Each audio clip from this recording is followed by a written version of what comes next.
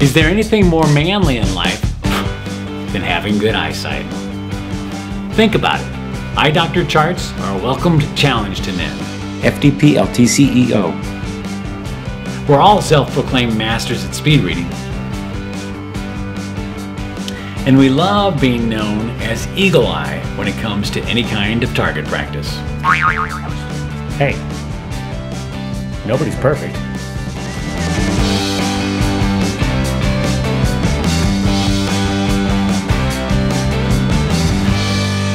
Hey guys, Robbie, Sondag here with a little godly advice for living a more meaningful life.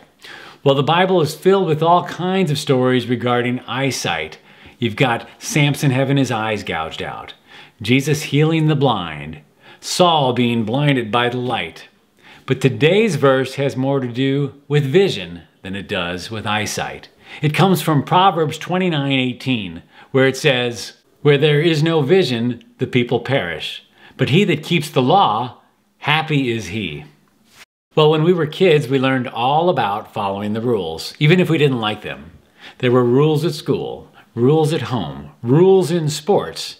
And as adults, we have rules or laws to obey as well. There are work-related rules. There are driving laws to follow. There are basic guidelines for living a civilized life. That is, if we decide to grow up. We are, after all, selfish by nature. And if we're smart, we learn to transition from that childhood where the world revolves around us into the adult, mature life where we can focus on serving others. And this is particularly true in the spiritual sense. This verse is telling us that where there is no vision, the people will perish. Vision here is referring to God's guidance or direction. And to perish here means to cast off restraint or to run wild, kind of like you describe a little kid, or perhaps a young adult who doesn't get it. In fact, you may even know a few older guys who are living like boys. Well, this verse is telling us that where God's directions aren't followed, we can expect chaos. Know anyone living a chaotic life? I do. However, the second part of this verse tells us that he who keeps the law is happy, or blessed, or joyful. Guys, life's hard enough.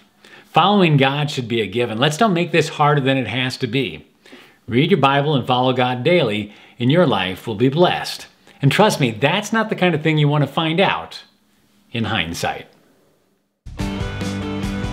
So yes, there is something more manly in life than having good eyesight. It's learning to follow God's vision for living a blessed life, where you can be sure to hit the mark.